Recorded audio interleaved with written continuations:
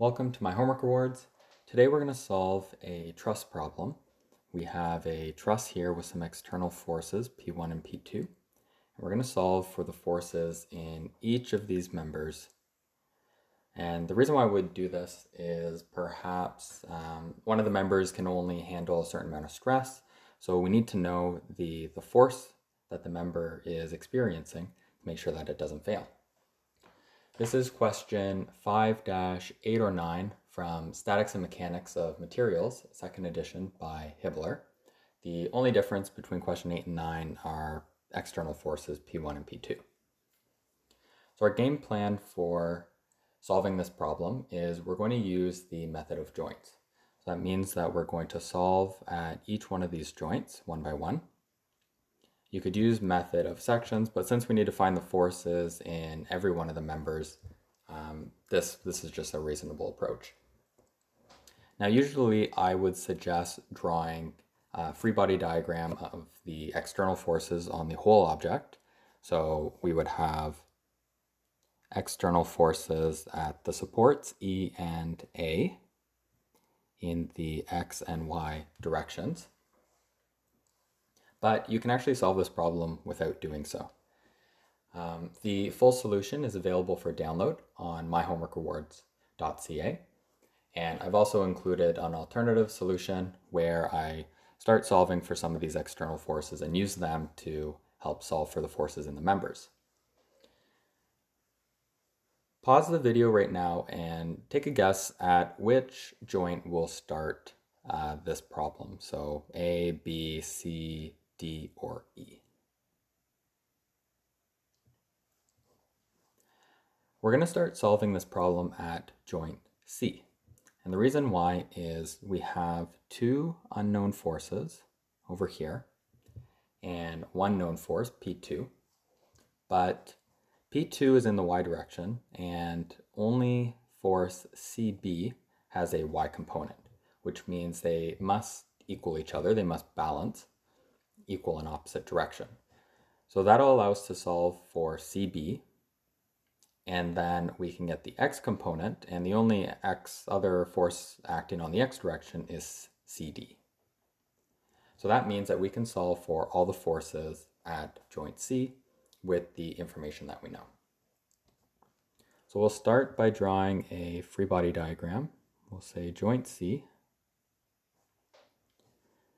We have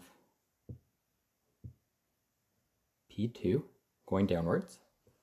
We have force CD, and we're just going to guess that it goes in the positive direction. If we're wrong, we will analytically get a negative sign, and that just means to point at the other direction. And for CB, we're going to assume goes this way.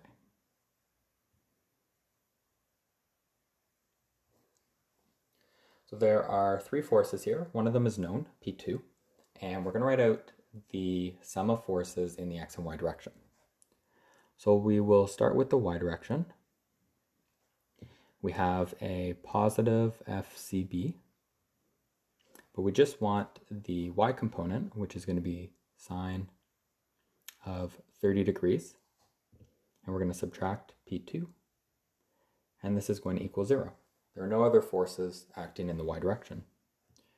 We know P2, so rearranging for CB gives P2 divided by sine 30.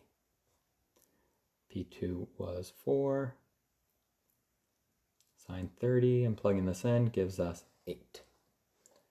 So now we've solved for force FCB. Next, we're going to write out the forces in the X direction. Pause the video and give this a shot yourself.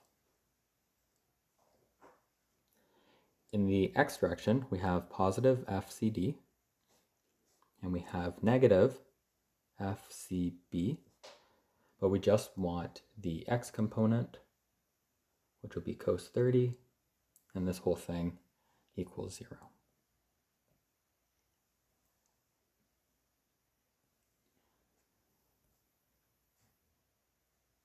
We already know what FCB is. We're trying to solve for FCD. So rearranging gives FCD equals FCB cos 30, which is 8 cos 30, which is 6.93. So something else that we'll do is we'll identify whether or not the forces are acting in, or the members are in tension or compression. So we can start with force CD. Force CD was positive, we guessed correctly, which means that if at the joint there is a force going in this direction, that means the member is actually going the opposite direction, which means the member is in compression. So you can think of this as if member CD is in compression, it has this internal sort of force, and it needs to be balanced by forces at C and then at D. It will go the opposite direction. So we'll clean this up and say that this is in a compression. We use the same logic for FCB. FCB has a force going this way at joint C, which means the member must be going like this, which means it's going in tension.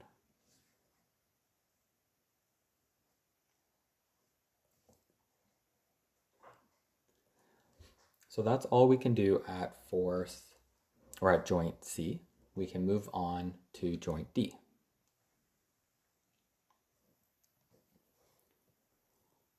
So at joint D, we'll draw out a free body diagram. We have force P1, which is known, force DB, which is unknown. Now, force DC is actually going to go the opposite way over here. Again, that's because if this member is in compression, then to keep it in equilibrium, force at C needs to pull it this way, and the force at D needs to pull it the other way. And finally, we have force DE, which we will assume goes in the positive direction, and we can confirm analytically.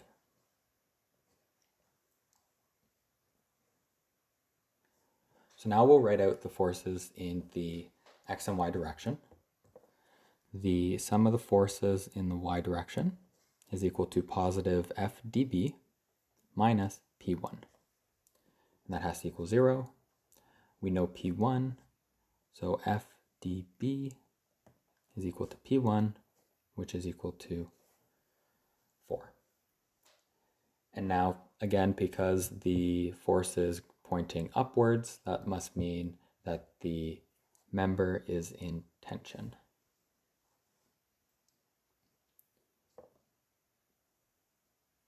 You can pause the video and try to write out the forces in the x direction.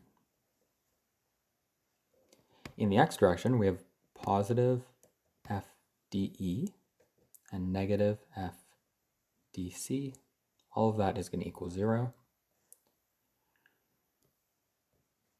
We already know what FDC is, so we can rearrange.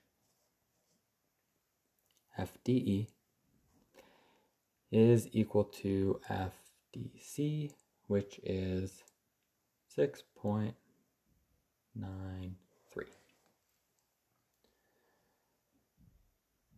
So force DE was moving, was in the positive direction, meaning that the member must be in compression. Finally, we will write out the forces at joint B. I'll scroll up so you can take a look. So joint B has a lot of members acting on it. So let's draw out the free body diagram. FBD is going to go downwards, Again, it's the opposite of what was happening at D. FBC will go this way. FBE will come this way. And we'll just guess that FBA goes upwards.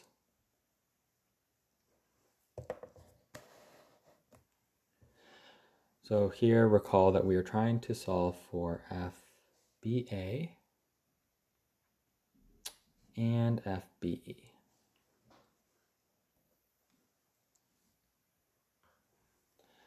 Let's start by writing out the sum of forces in the y direction.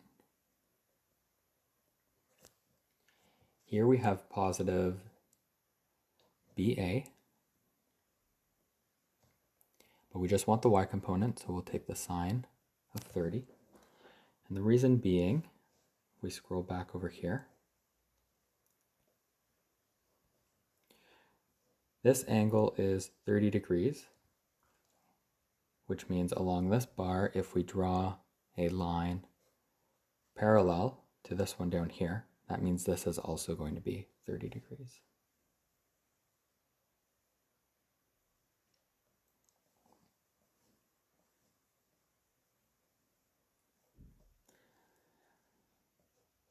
Next we have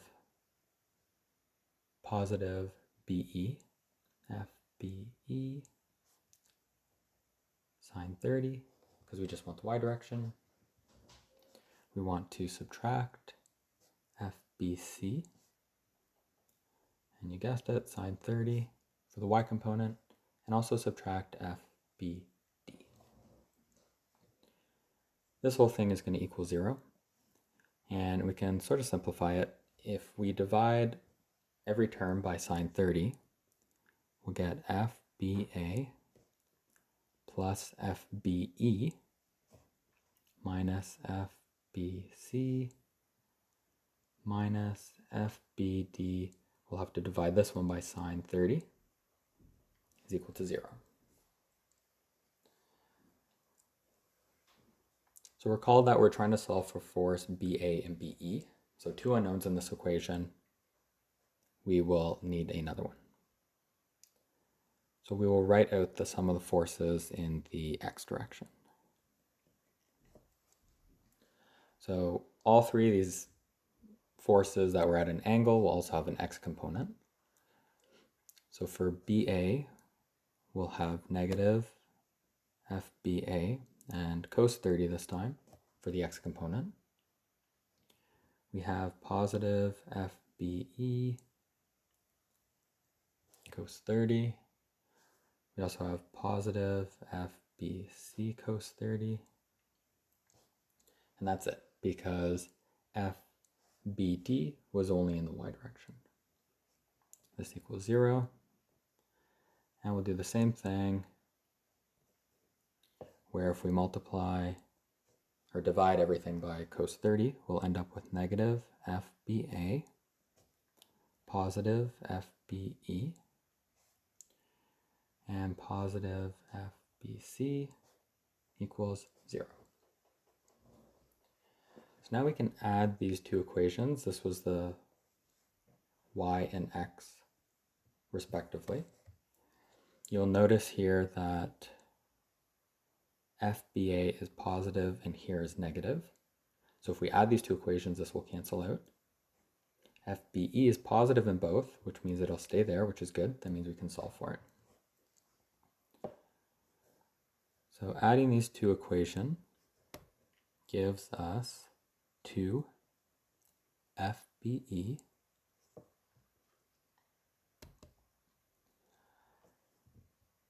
these ones canceled out, and these also cancel out, so that's convenient. Minus FBD over sine 30 equals 0. Now we just have one unknown. FBE is equal to 1/2 times FBD was 4 over sine 30 and this will give us 4 kilonewtons. FBE was pulling on the force. We said it was going in the positive direction, which means the member must be in compression. Now we can go back to this equation right here. We know what FBE is, so we can solve for FBA. And that gives us FBA is equal to FBC plus FBE. And this is just 8 plus 4, which equals 12. These are all kilonewtons. And for FBA, we said was going in the direction of the member, which means the member itself must be in tension. So there you have it. As a recap, we used method of joints to solve for each force in the member of this truss. We started at joint C because we knew one of the forces in the y direction, and there was only one other unknown force that had a y component. Going from there, we went one by one and solved for each of the forces. We also identified whether or not a member was in tension or compression. So as a reminder, for member BA, we said at B that the force was positive, or going in this direction, positive in the y, negative in the x. So that means that the member must be in tension. If the member is in tension, then the force at B has to counteract it, and the force at A would also have to counteract it. So that gives us an idea of what the reaction forces at A would look like as well. As I mentioned, there's an alternative solution posted on the free download on MyHomeworkRewards.ca. In this solution, I solved for one of the reaction forces to help solve for this force over here, FBA. Thank you for watching. Remember, you can sign up at MyHomeworkRewards for free and practice other statics questions like this one here. The adaptive learning system automatically tailors the questions such that you're able to maximize your performance by solving the questions that are best suited for you. Thanks for watching.